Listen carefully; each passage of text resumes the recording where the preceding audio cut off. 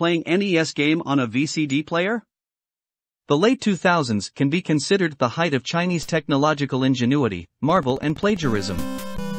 Chinese VCD or DVD player have a feature that can play NES games like Mario, Mega Man and other bootleg games.